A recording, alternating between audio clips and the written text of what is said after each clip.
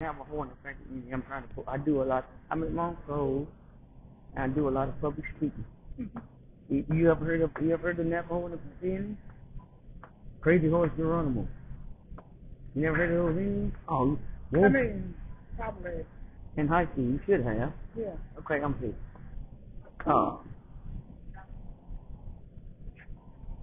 Zero. Okay, that's Geronimo right there.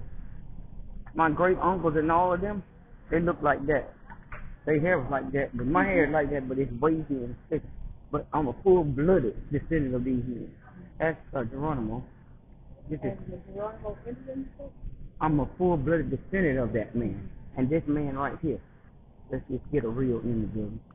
Crazy horse. They try to repaint him, but me and him, with my hair pressed out, you can see it. Me and him, just okay.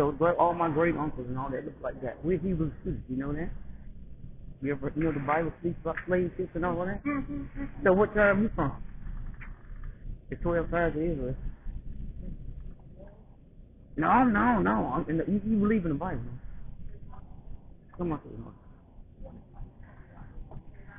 I'm 40-something years old. And I almost died 9 times.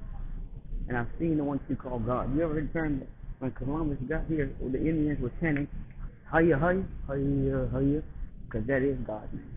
I'm 44 years old. I've been knowing this is my land since I was 8 years old. I want to give you...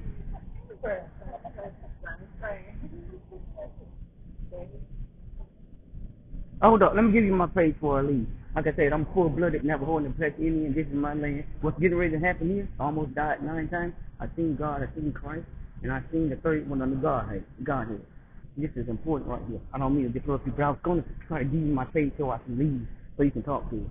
But, okay, they're all brown skin according to the book of Daniel and the book of Revelation. And Christ is not his father. There's 3 of them.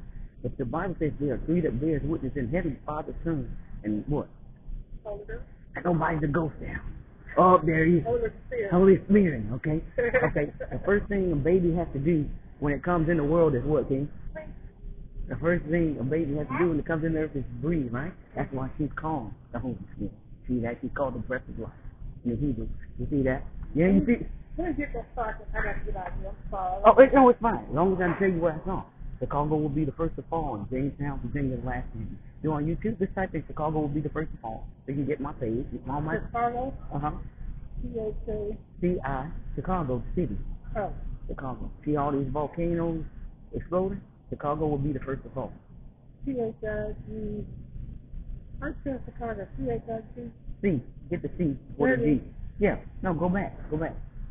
C. Put the C. I-C. I-C. Oh, I see. Yeah. C-H-I-C. Oh, that's what I did.